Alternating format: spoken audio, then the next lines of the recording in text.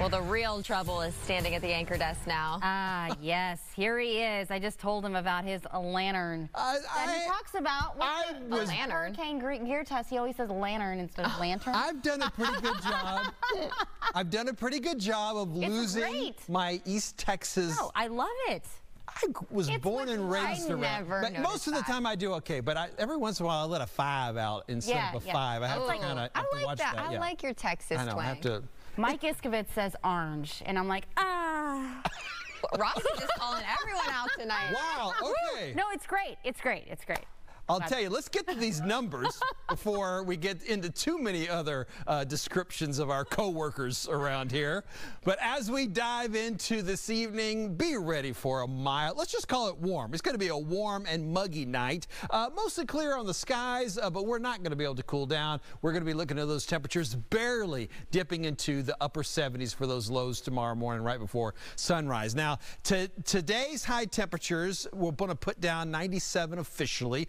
But we did have some folks that were up in the mid-90s for the most part. If you're right along the coast, that water moderated it just enough to keep you in the lower 90s. Now, something we're going to be noticing as we move through the weekend is the progression of some haze in the skies from some Saharan dust. So this is the Caribbean. We're watching this large batch of dust kind of move into the Gulf of Mexico. And then as we get into Sunday, you can see maybe the bulk of it's going to be a little bit to the southwest of Houston, but still plenty around, especially once we get into Monday. We'll be having plenty of that hazy kind of conditions setting itself up around the Houston area as well as southeast Texas. Now, again, kind of on that discussion of the tropics, we've been watching this area for potential development. This is Invest 94L. It's would be developed into something once it gets into the Gulf, but as we've seen the pattern, it will stay to our south. It's not going to move up to the north and really impact us as far as rainfall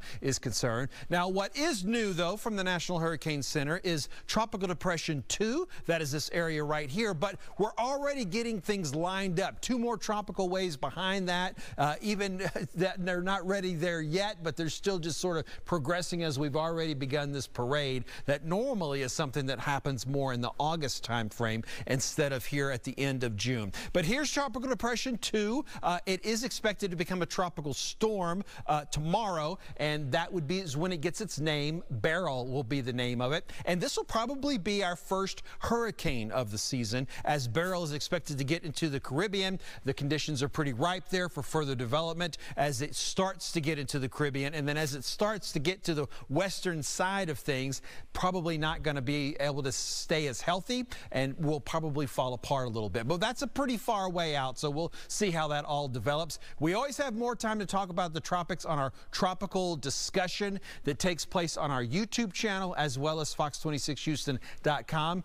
Every day a little bit after 4 p.m. Even on the weekends, I'll be here a little after 4 p.m. giving those updates. We got a lot of time to kind of look into things. Weather where you live, we've got upper 80s right now, 89 in Spring, Champions at 88 as well. Navasota is sitting at 85 degrees. If you're in League City, you're looking at 83.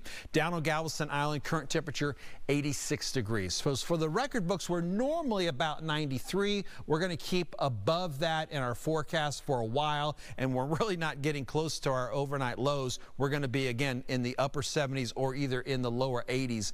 Right about 80 degrees is what we're looking for our low temperature for this evening. And then tomorrow we'll do a situation similar to today with those isolated storms. Most of us not seeing any rain, maybe not even aware that there's any rain in the area at all, but we'll be getting even drier, less coverage overall for the rain when we get into Sunday. That haze will really be building in quite a bit, and then getting close to that 100-degree mark. I wasn't quite ready to put a 100 in the forecast, but we might hit one because we're definitely in the neighborhood. It already feels like it. Right, yeah. Totally, definitely. So, what's the difference? Thanks, JD.